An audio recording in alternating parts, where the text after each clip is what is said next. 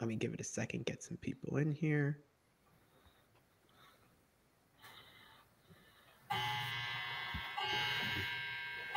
All right. Thanks, everyone who's starting to hop on. Just give us a second here as we get ready to get started tonight.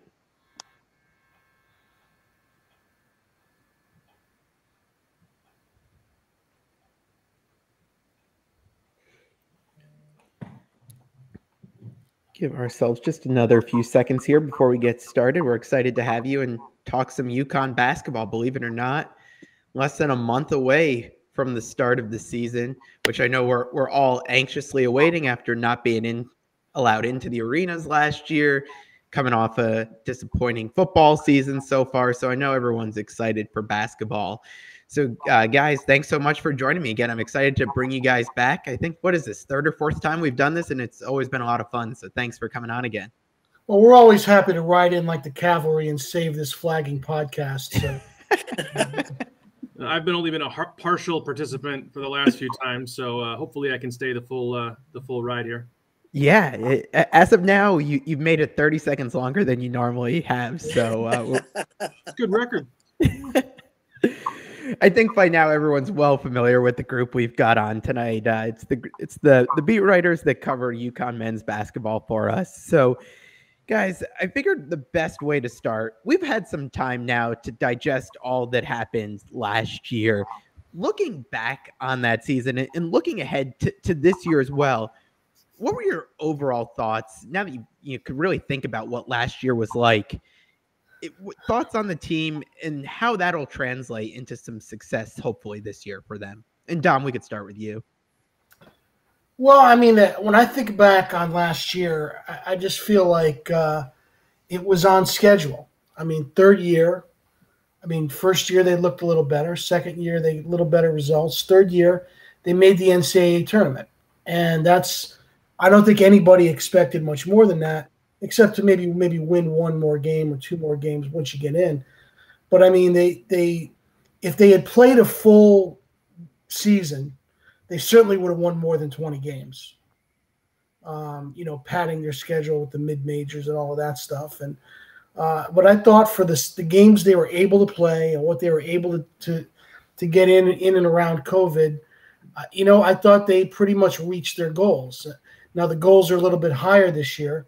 Making the tournament's got to be a baseline achievement now. But I thought for year 3 of the Hurley rebuild, I thought they were on schedule.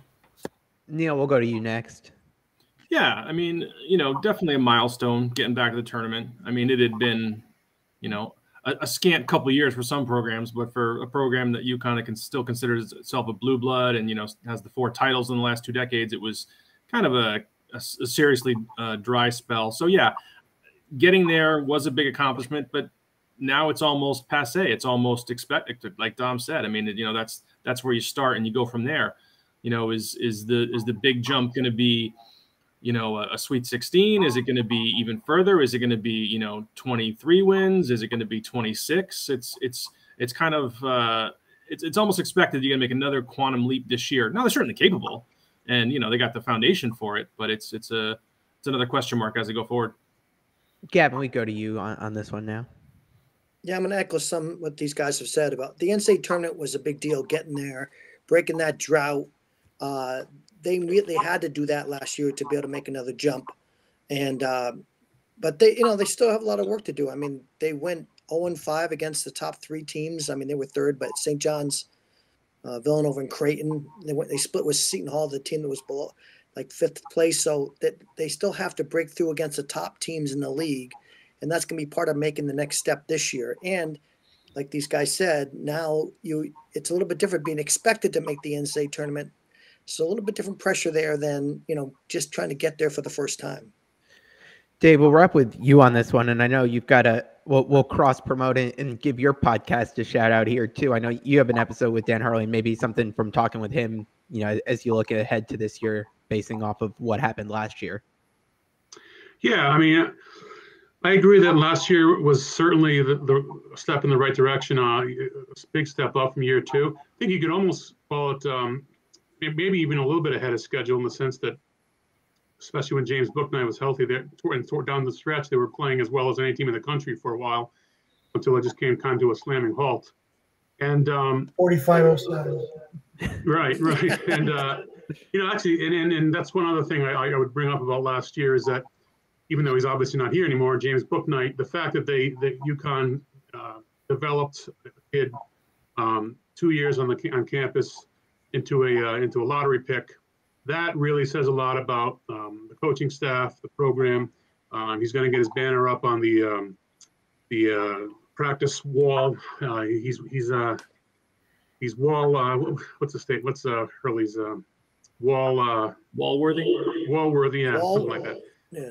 And I think that's a big thing for the program because it shows that they can develop talent like that. It shows that they can recruit talent like that, and it's big for them moving forward. I know when we wrapped last season, one of the big questions on the minds of everyone was whether some of the players on the team might take advantage of that extra year they'd have this year due to COVID. Were either any of you here surprised with either Isaiah Whaley or Tyler Polley coming back, or both expected from your ends? Whoever wants, we could throw it out. Whoever wants to go on this. I think it was expected because those two, weren't ready to go to the NBA. They didn't really have a pro option, whether that was overseas or anywhere else. So I think it was expected for them both to come back.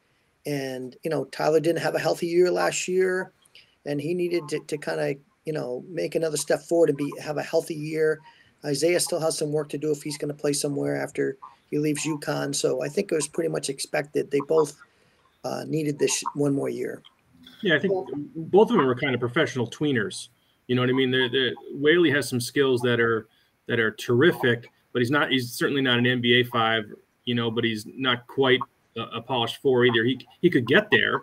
And same thing with Polley. He's a good shooter, but he's maybe not a great shooter for the next level. So another year benefits them both.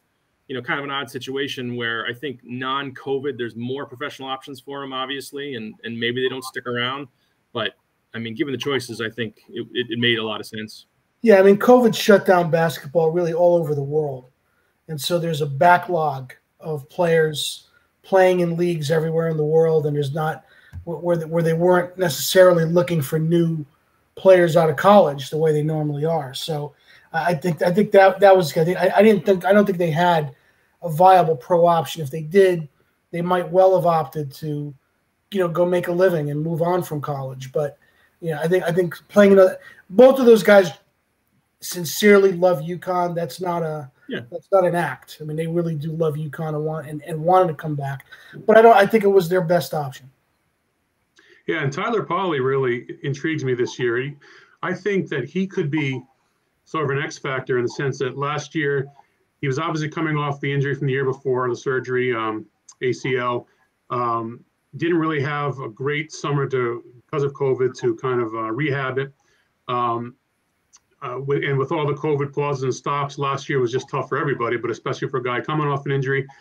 And, other than a couple of big games that he had, it wasn't a great year for him, although he was the Big East Six-Man Award winner, which, the competition wasn't terribly strong last year, but good for him for that. But I do think that a fully healthy Tyler Polley with a summer to hone his craft and hopefully get better as a shooter. He could be a guy who really is a key player for them. He's obviously going to play better defense and rebound, but to be a guy who can stretch out opposing defenses and be a real threat from three. I know we talked a little bit about COVID being such a factor last year in terms of not being able to have games played and things of that nature. Heading into this season, have you guys gotten to take a look at what the protocols are like for the team? As if, say a rep out there tests positive, is it going to be something that causes games to be canceled or things along that line as they were last year? Or have those kind of restrictions gone away given the, vaccine and all the advancements that have been made over the past, several months? I really haven't gotten any kind of an indication of what they're doing, but it does seem like if everyone's vaccinated, and I believe everyone involved with the team is vaccinated, then if there is a breakthrough case, other people could kind of test out of it. I mean, you saw with football, they had Yeah. 4 or 5 cases. It didn't shut the whole team down. So, I think if there is an isolated breakthrough case, that they'll be able to deal with it without disrupting the schedule the way they did, this year. I mean, the way they did last year. I mean, that's my sense. But as far as having any official guidelines of what they're going to do, I haven't seen that. All right. I think that covers us on that one. And now we could start to talk about the season and the team. We've seen that non-conference and conference schedule are all out now. What were your initial thoughts on the non-conference schedule for this team? I know, some fans upset about maybe not having a marquee home game in there, but you've got the games at Atlantis. You've got the neutral site game against St. Bonaventure at West Virginia. What are your thoughts on that non-conference schedule and getting this team ready for conference play this year? And Gavin, we could start with you.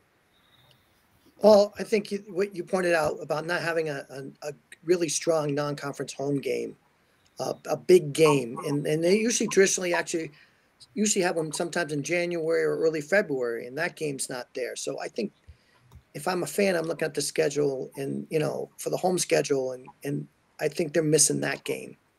That tournament in Atlantis is going to be a great tournament. They could get 3 really good games. Of course, you never know how that's going to fall overall, but it's a strong field from top to bottom, so you should end up with at least a couple really good games there. So I think missing the home game, the good marquee home game, is probably the biggest hole in the schedule. Yeah, I think there's some old school RPI, or we'll call them net issues, with some of the lower teams bringing in.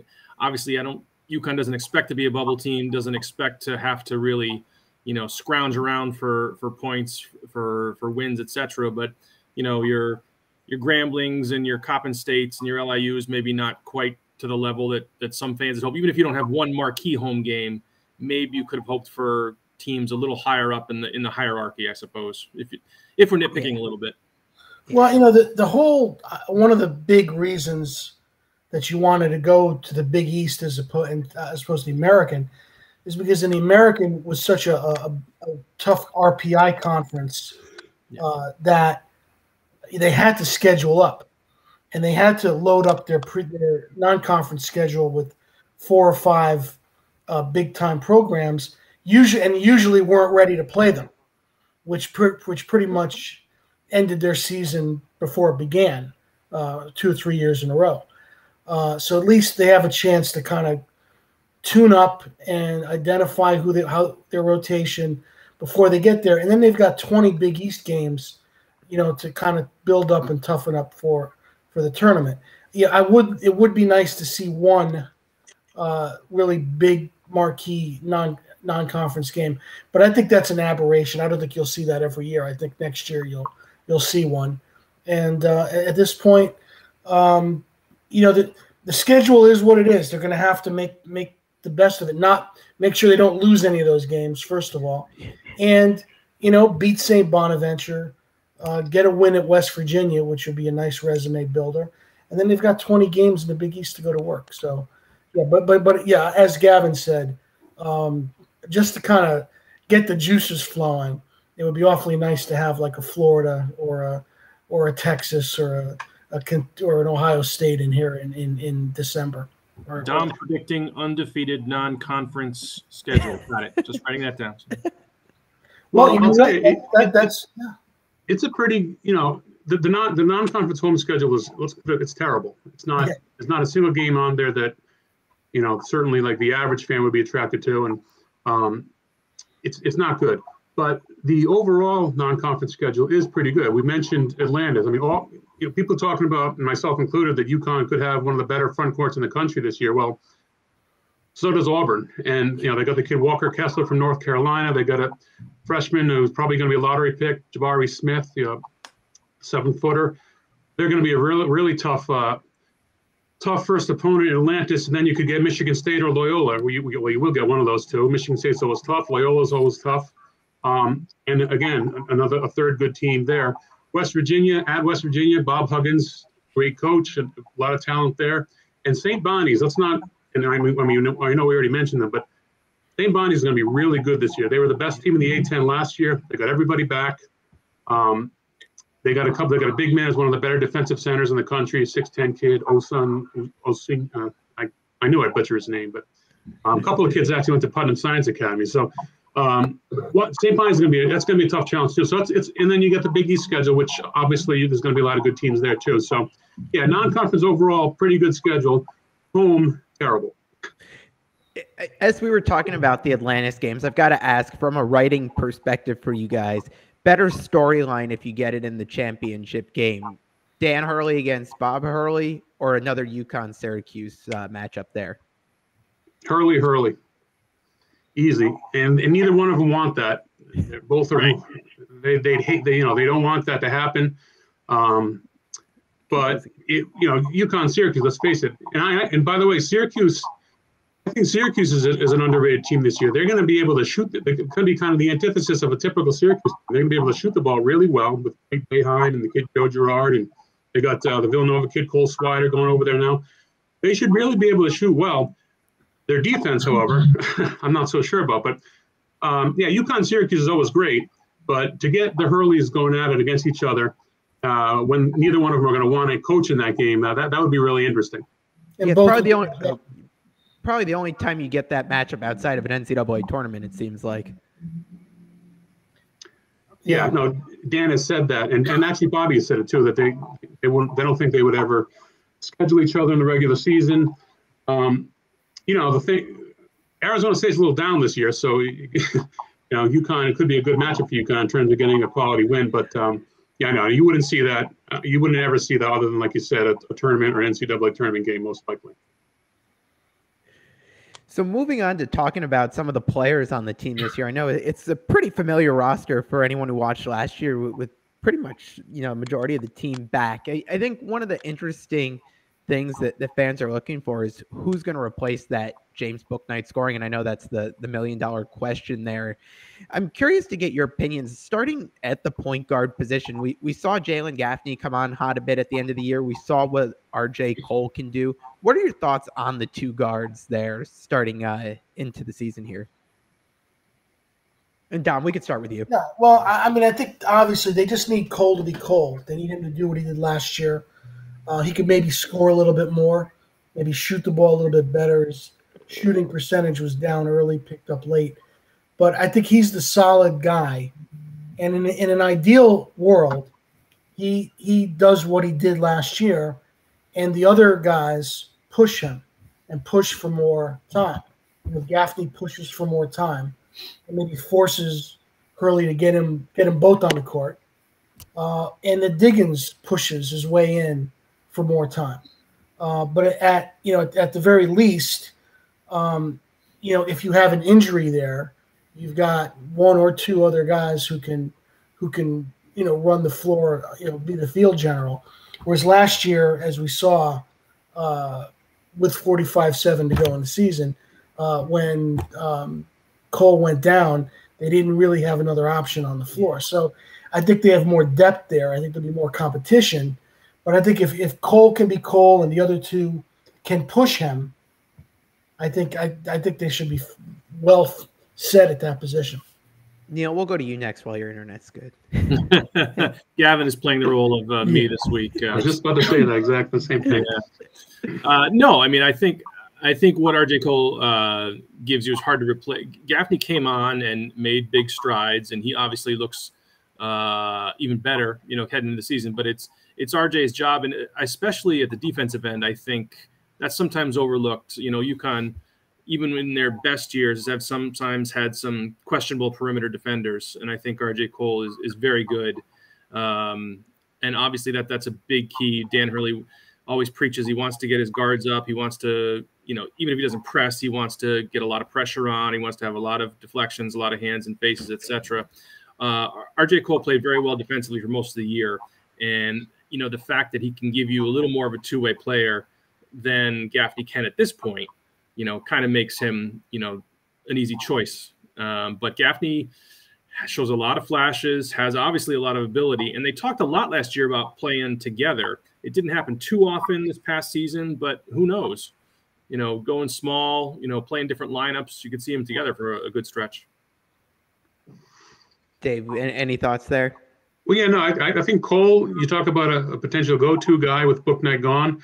I think it could be sort of you could go with a hot hand. Certainly Sonogo is going to be a focal part of their offense. But I think Dan Hurley wants RJ to be sort of that guy and to kind of step up into that role. He's a good shooter. He's a great scorer, as we saw prior to his UConn career. And last year, he certainly had his moments. He's a good three-point shooter. Struggled at times last year, but really came on strong towards the end of the year. So Hurley talked about kind of there's only one or two guys who probably are set in their positions right now as certain most likely starters. And I think RJ at point guard is certainly one. Jalen Gaffney is an interesting story. I mean, I'm interested to see what happens with him this year. He's going to be pushed a little more by some other guys, but you look at it, could he be the starting two guard? It's possible. We'll see. Gavin, you're back. We'll get you while you're here. We're talking RJ Cole, Jalen Gaffney. Any thoughts on the battle there for point guard there? I think RJ's got the edge. One thing Coach Hurley talked about, we saw them recently, was that his biggest concern is his guard play. He said we need to get consistent guard play this year. So I think as far as being consistent, RJ had a little rough start last year, but I think RJ's a more consistent player. And I mean, Jalen played well in spurts. He had games here and there where he played really well, and then other games, he wasn't that effective. So I think RJ has the edge, and I think he can make I think he averaged about 12 points last year. I think he can, get up to 14 or 15 this year. Speaking of replacing Booknight in some of that athleticism, I know a guy everyone's excited to see hopefully have a full season since he didn't last year is Andre Jackson. What are the thoughts on the role that he could play on the team this year? And Gavin, we could start with you on this one.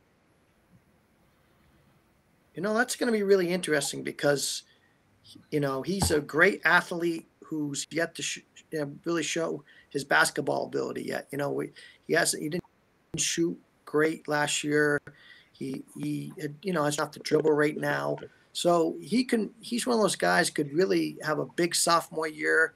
He's going to benefit for having the whole summer this time working out and being with the team, which they didn't get going into their freshman year. Coach Hurley talked about during COVID, those freshmen going in didn't have that, the Hurley summer experience. So he's going to have, that should help him out. So leave on a high note. That's good. That's good. I like it. Dave, any thoughts there? I mean, Gavin said it right off the bat, athlete. That's what Andre Jackson is, and great athlete. Can be a really good defender, rebounder, man in transition. He's an excellent passer. I mean, there's talk about him ultimately at being a point guard at some point in his career. And like Gavin was saying, we really didn't see the true Andre Jackson last year for a variety of reasons, a couple of injuries, the COVID shutdowns, pauses, and everything. He's going to be a key element this year. If he can, and Dan Hurley kind of downplayed the idea that he needs to be a better three-point shooter, but he does certainly need to improve his shooting range a little bit to be really an offensive force. But he's a real, again, another X factor this season who can really provide a lot of production for UConn. Neill, any thoughts there? Yeah, I mean, two big things he's got to obviously get better at. 2 for 17 from 3 last year. I mean, that's obviously not numbers that can then keep him on the floor. And the other one is he had 44 fouls in limited action, like 250 some minutes. I mean, that's for all you old schoolers. That's like a Dan Cerulic rate. That's a lot of fouls. That's a lot of. You got to work hard to commit that many. And he didn't get the greatest whistle, and freshmen don't. And he's got a little bit of Scott Burrell that he makes plays. He's so athletic that I think officials don't think he should be able to do that. He makes a lot of, plays in the air, and he's extremely skilled, but got to move his feet, got to stay out of foul trouble, and obviously has to shoot the ball better. Dom, last word on him. Yeah, I kind of write off last year with him because, not only was it not a typical summer, but he had the knee injury. So he didn't do anything at all in the summer. And then he had the wrist injury during the season. And the 2 for 17, that's a small sample. I don't think it's indicative that he's a bad shooter. So he obviously he has to shoot better than that.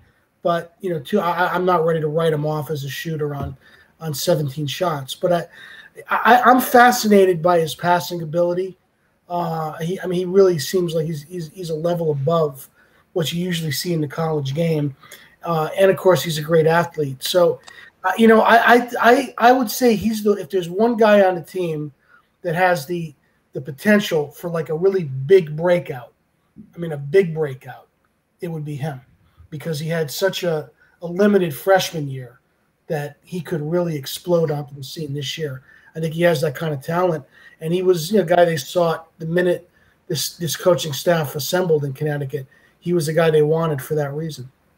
We know the bigs are going to be a big strength of the team this year, and I know one guy everyone's excited to see back out on the floor is a Cook. Dom, what are your thoughts on what to expect from him this year? Because it seems like it's anyone's guess. Man of mystery. Yeah, you know what? All we could say there is that last year we really heard all year that he wasn't going to be himself because it was not 18 months removed from the Achilles surgery. Well, now he's well more than 18 months. He looks much, much bigger in the upper body.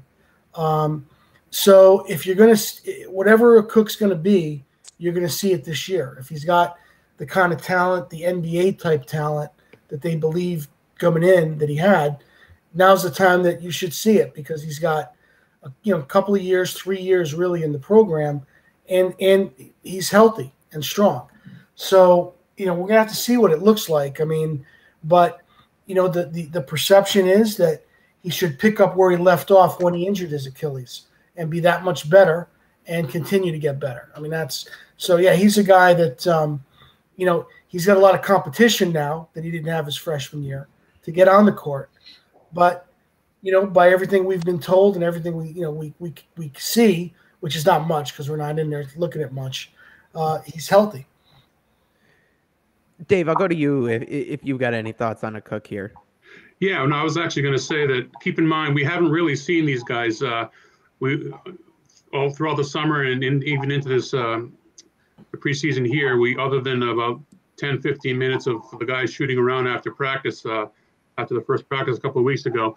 But the reports that we've seen and heard of a Cook are good, that he's 100% back. A couple of video clips, he's looked good. He's swatted away some shots, and take what you want from that. But that's obviously he looks good, looks healthy.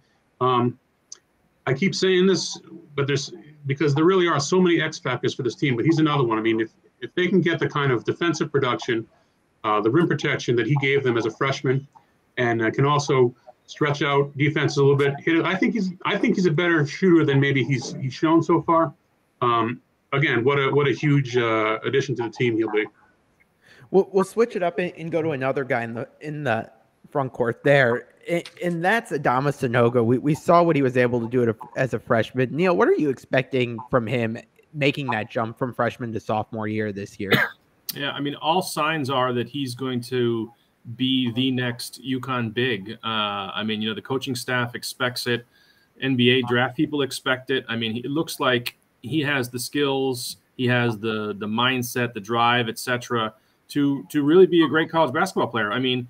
He's physically he's intimidating. When you look at even when he stepped on campus last year.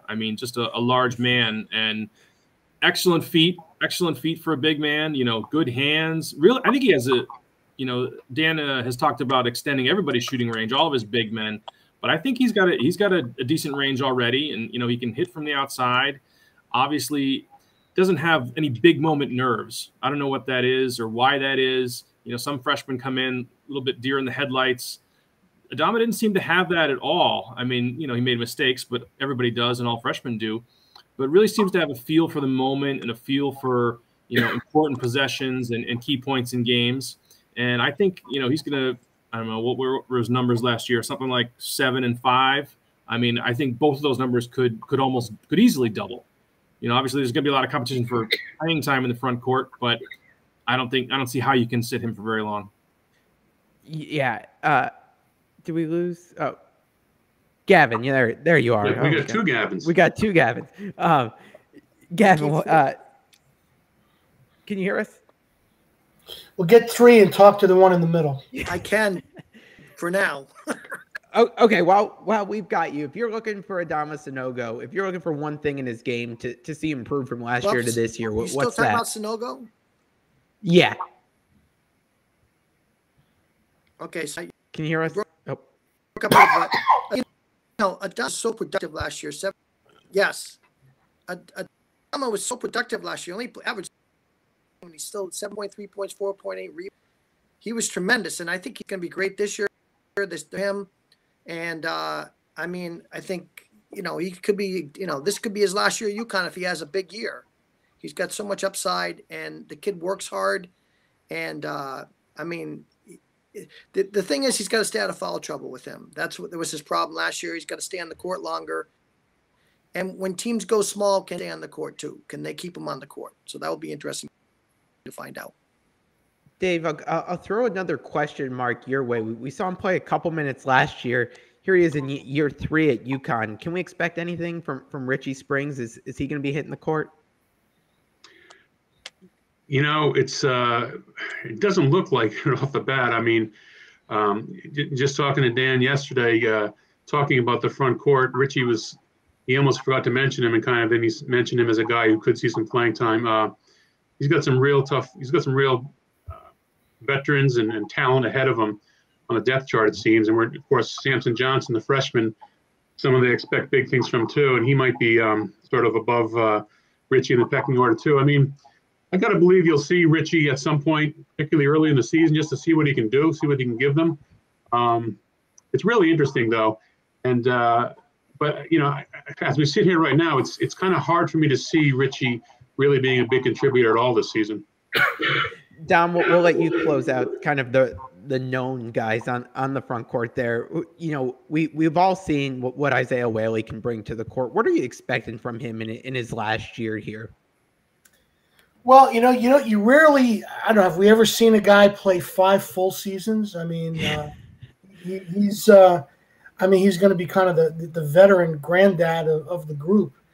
But, I think very often he should be a man among boys because he's so much older. He has so much game experience behind him. And he does so many things well, particularly, the ball screen defense and all those things that Dan Hurley talks about all the time. And he's a better offensive player. Seems like he gets better all the time. So, I think he's going to be, and in a way, when you talk about Richie Springs, in a sense, his presence probably is going to hold some guys back from getting minutes. But I think the byproduct of that is UConn's going to get extraordinary experience at that position on the floor. Neill, I'll kick off this one with you. In terms of looking at the freshman class coming in this year, who do you expect to play a big role from that group this year? Well, I think Samson Johnson maybe at first plays the most, although it's hard to say with such a talented front court. But I think Jordan Hawkins is the one that is kind of the heir apparent, and he's kind of the next star, the next UConn wing that they hope dominates. Maybe a la Book Knight, but something akin to that. A lot of skill, a lot of confidence. Could play, almost anywhere. Had almost of his pick of schools. Maybe not the top, but chose to come to UConn, and probably because he knew he could play soon, if not right away, and could contribute significantly right away. So I don't think he's going to start initially, but I wouldn't be shocked if he's in the starting lineup by midseason. I think it's an interesting one. So we'll go around the horn with this one. Dave, your thoughts on the freshman class coming in? Yeah, I agree with Neill on I think Jordan might be the best of the bunch. Samson Johnson might end up being sort of the guy with the best career, but Jordan's got maybe the most talented of the three, shooter and an athlete. It's a nice mix to have. Needs to work on his ball handling a little bit. Needs to work on his defense, like most freshmen. Defense is usually something that comes a little later, but I think he can have certainly a maybe even a big impact. Again, probably more, maybe not to start the season, but more midway through to the end of the year, he could be a guy who they really rely on as an outside shooter and a scorer. Samson Johnson, again, is a guy who's going to provide length, rim protection, can stick a three.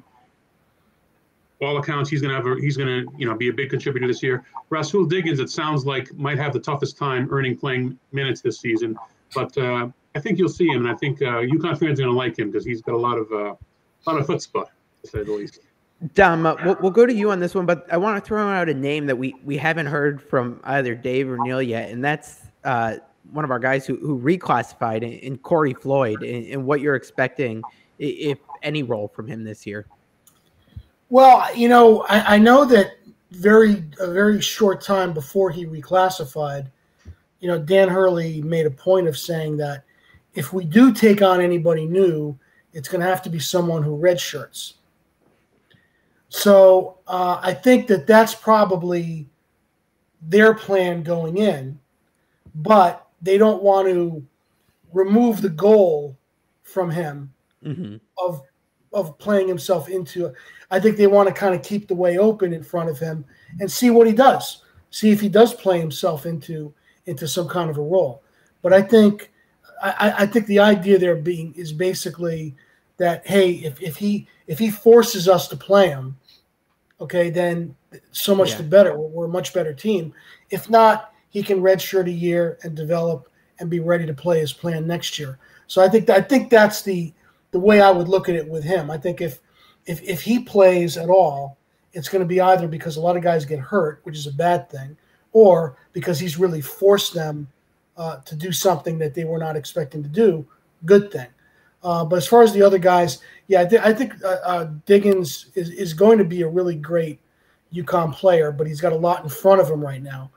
Samson Johnson is a guy that people have talked about as being maybe one of the most talented players on the whole team, but he's got a lot in front of him, and he's going to have some developmental work to do. Jordan Hawkins, the way is open, the route's open. I think there are minutes available for him. There's the need for the next book night to step in, and he's got the pedigree to do that. So I think he has the best chance to play a major role as a freshman. But I wouldn't. This is a freshman class that has a lot of people excited. I wouldn't rule out any of these guys playing a big role. All right, as we start to wrap here, got some kind of lightning round questions we could go around the horn with, and Dom, we could start with you on this one and work our way around here. If you had to pick a guy that's going to make the biggest leap from last year to this year, who are you taking? Yeah, Andre Jackson, for reasons I spelled out a little bit earlier. I mean, I won't repeat myself, but I just think he's got a tremendous skill set and can really be a dynamic player now that he's healthy and he's maybe got his legs under him. Dave?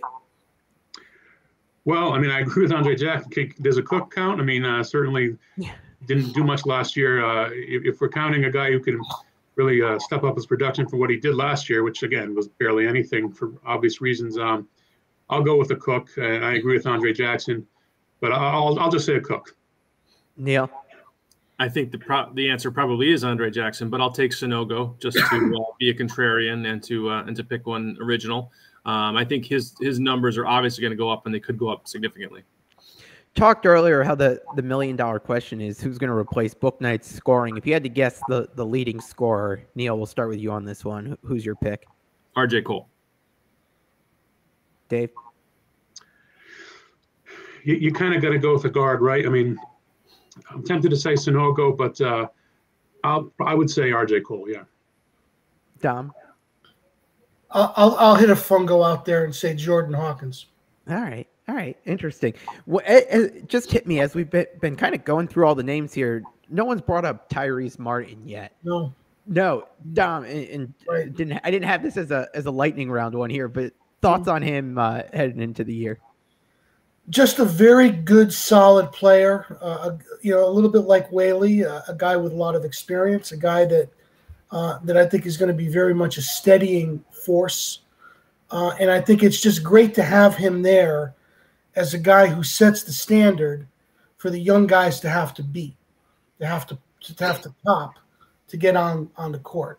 So I think he's going to be just he's probably going to be a guy that we take for granted like we have the last 45 minutes. But it's going to be a very important factor. Either of you, Neill or Dave, have any thoughts on Tyrese? I mean, I think very few players on the roster regret the 45-07 more than he does, and he knows he didn't play well in that final game and a half, and I think he wants to make up for it. And there's a lot to be said for what fuels somebody, and if you can use that properly and use it as motivation, who knows? Could start with a bang this year. Yeah, I almost want to change my mind and say he could be the biggest jump in terms of statistics. Although he averaged 10.3 and 7 point was the leading rebounder at 7.5 last year. Excellent rebounder, but the scoring average can certainly go up if he just hits his point blank shots better and is better on the rim, which is a big problem for him last year. Well, you got to pick a Rhode Island guy, Dave. You got to stay on brand. He's not from Rhode Island. Yeah. You mentioned him as a leading rebounder there. That was my next lightning round here. And Neill, we could start with you if you had to take a pick on leading rebounder for this year. Sonogo. Dave? I'm gonna say Tyrese Martin again. All right, Dom.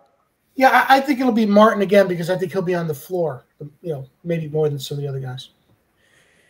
All right, and we'll go in. Who's this year's book night in terms of the guy that you could see leaving early to hit the draft? And Dom, we'll start with you on that one. Oh, that's got to be Sonogo. He's got to be the best, the best candidate, the most likely candidate for that. That's not saying he's a very likely candidate, but I would think he's the most likely candidate to rise to that level.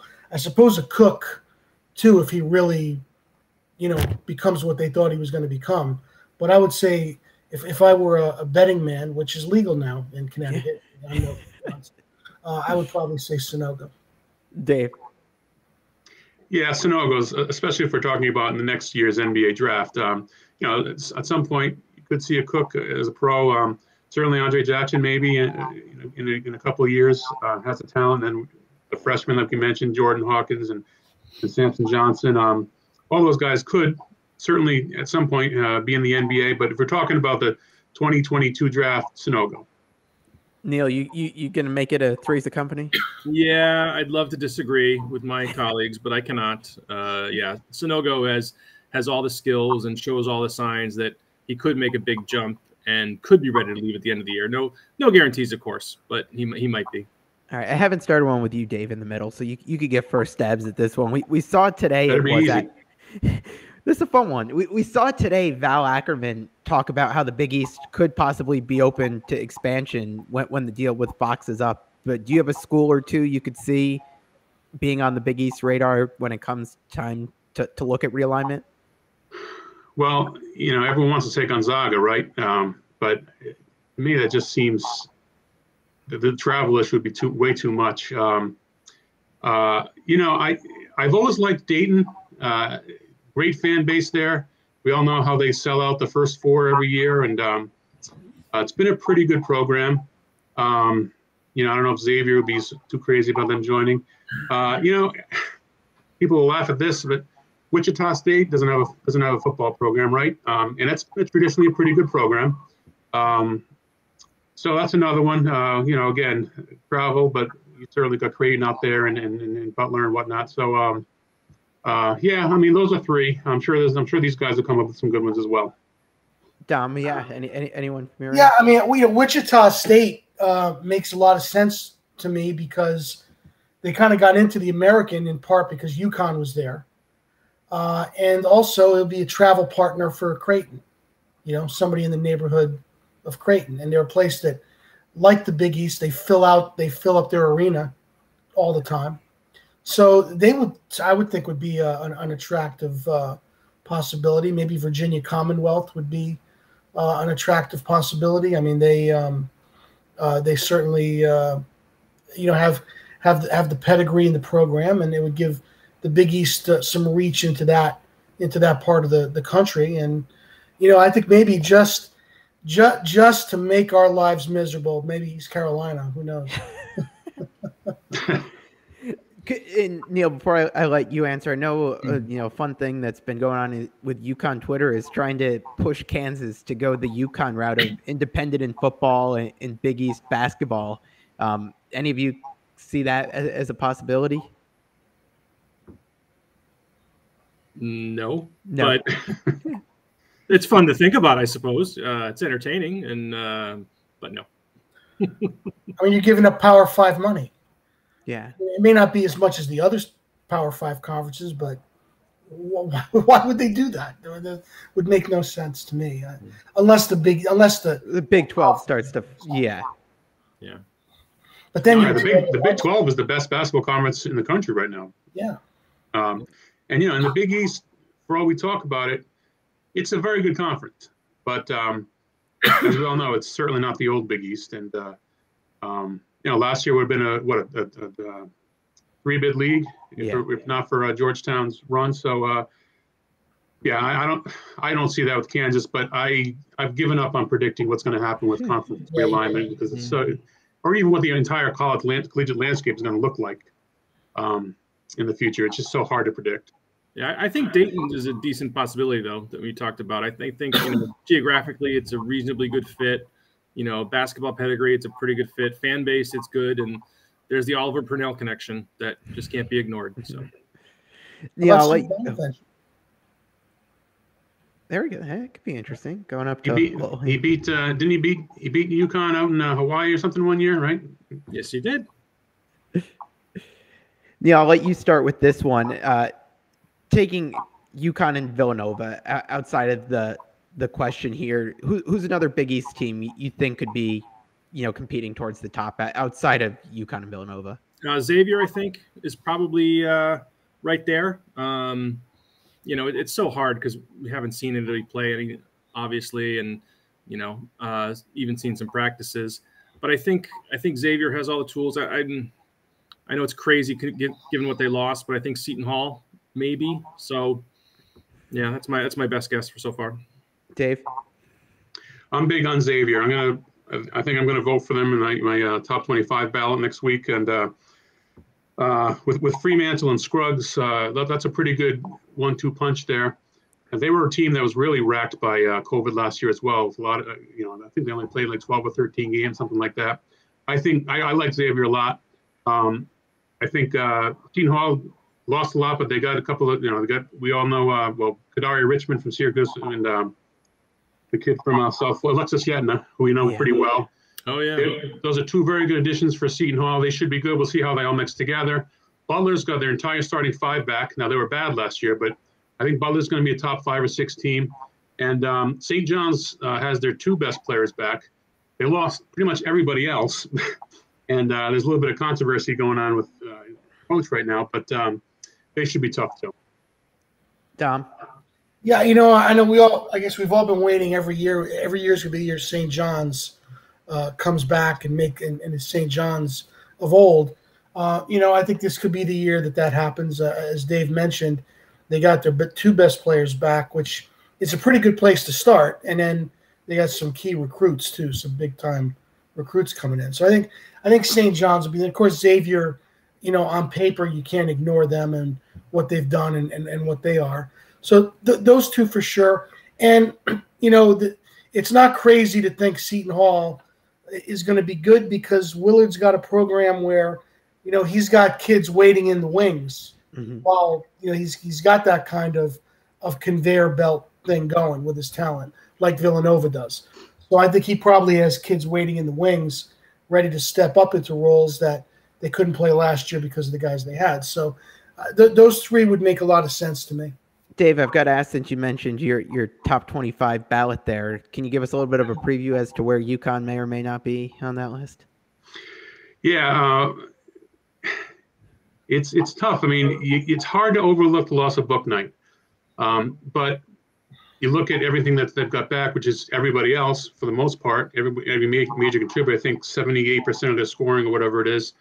And 3 really good freshmen. UConn's going to be in there because I think they're going to probably I would pick them to finish second in the Big East ahead of Xavier. So if I'm going to have Xavier in there, I guess I got to have UConn in there as well. Neill, I'll let you start on this final question here. And, it's preseason. It's time for your wildest, hottest takes. So, if you had to have one take on this UConn team heading into the year, what is it? This UConn team will win at Villanova. Oh, I like it. Now, I'm not saying they're not going to go, 5-15, but I think, for a variety of meaningless reasons, I think they're going to spring an upset there. Dave, your turn.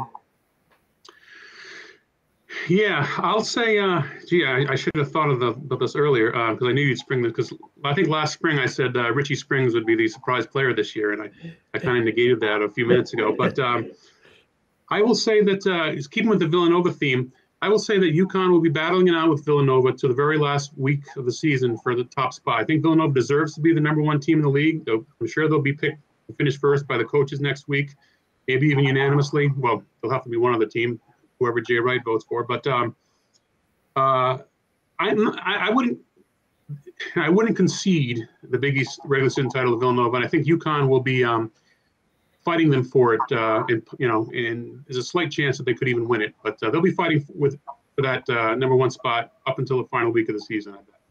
All right, Dom, your turn. You're best for last year. You got to give us the hottest one. Yeah, and you know what? I'm not a hot take guy, as you know. I'm more of a voice of reason guy.